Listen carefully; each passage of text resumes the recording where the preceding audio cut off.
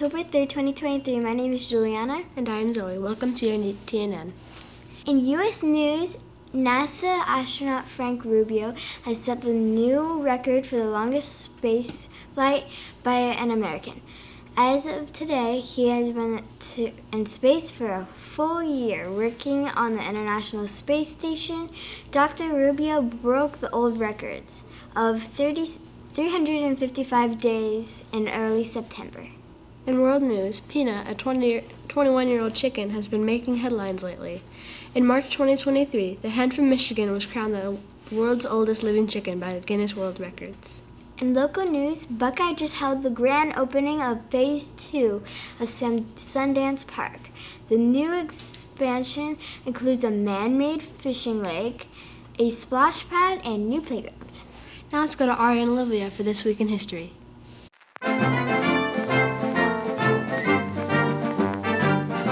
Welcome to This Week in History. My name is Aria. And I'm Olivia.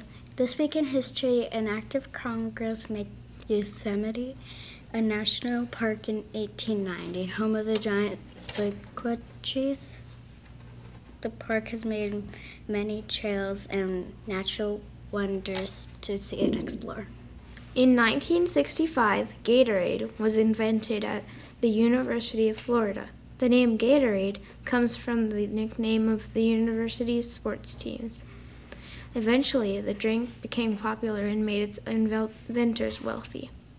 After the Union Army won the Battle of Gettysburg in 1863, President Lincoln announced on October 3rd that the nation would celebrate the first official Thanksgiving holiday in November. And in 1957, the Soviet Union launched the first artificial satellite in space. Sputnik traveled 18,000 miles per hour and circled the Earth once every hour and 36 minutes. See you next time on This Week in History. Thank you, Aria and Olivia. Now it's time for Sports with Blake.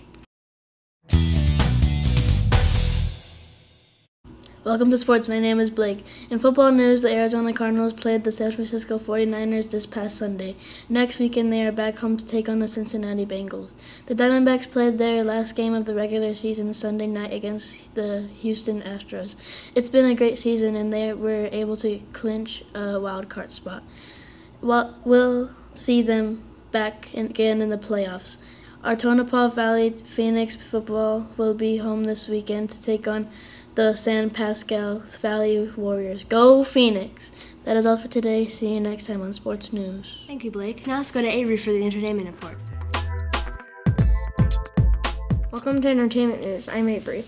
If you're a fan of all things Halloween, the channel Freeform is showing a different Halloween movie each night for the month of October. You can watch classics such as Hotel Transylvania and Hocus Pocus.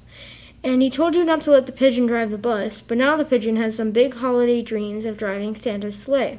Get ready to laugh with Mo Williams' 9th Pigeon book, Don't Let the Pigeon Drive the Sleigh, which just released in bookstores and on Amazon. That's all for this week. See you next time on Entertainment News.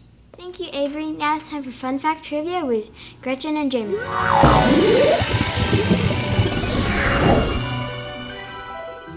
Welcome to Fun Fact Trivia. My name's Gretchen. And I am Jameson. Did you know that October 3rd is National Techies Day?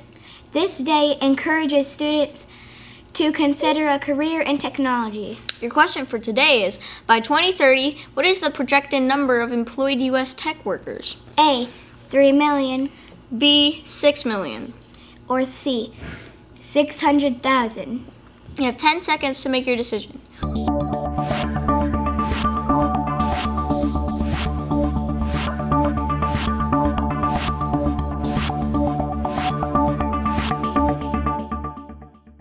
If you said B, 6 million, you are correct.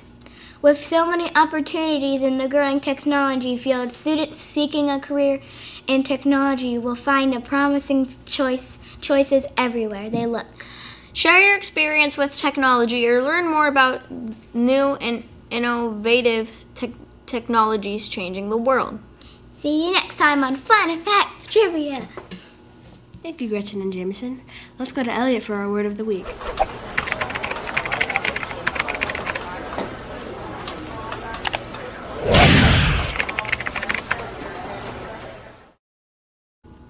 Welcome to the Word of the Week. My name is Elliot. This week's word is estimate. Estimate is a verb, and it means to make a careful guess about the amount, size, or worth of something. Here's how it can be used in a sentence. They estimated that there were 2,000 people at the soccer game. See you next time on Word of the Week. Thank you, Elliot.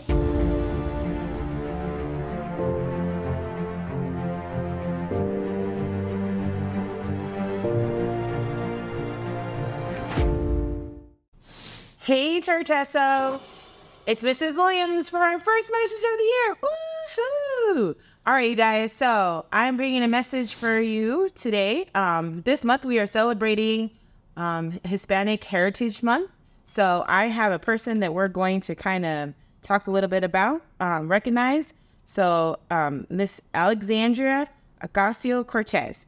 And she was born on October 13th, 1989. And she is an American politician and activist. And she is actually one of the youngest ones, where she came into to become a U.S. representative at the age of 29. That's huge, because most people that start as politicians are like 40s or 50s. So it's pretty amazing. And she is a Hispanic female. So that just goes to tell you that, I mean, it doesn't matter where we come from, what shade we look like. We can just be anything we want to be. So this month we're going to focus a little bit on Hispanic Heritage Month. And each month we're going to focus on something culturally. And this month we are talking about being grateful. So let's make sure that we're out there being grateful for all the things that we have. We have our families and our siblings. Yes, we can be grateful for our siblings. Our siblings, our animals, our pets, our teachers, just so many things to be grateful for. So let's focus on that for the month of September. All right, you guys, I'm so excited to be back. I'm so excited to see you guys. Have a great day. Bye. Thank you. Let's go to Mason for our joke of the week. Hello and welcome to Joke of the Week. My name is Mason. And my name is Cadence. So, Cadence, what is your joke? Why did the chicken cross the park? I don't know. Why did the chicken cross the park? To get to the other slide. Great joke, Cadence. If you have a joke you'd like to tell in the news, have your teacher email it to Miss Kaler. See you next time on Joke of the Week. Thank you, Mason. That's all for episode TNN. See you next time. Bye.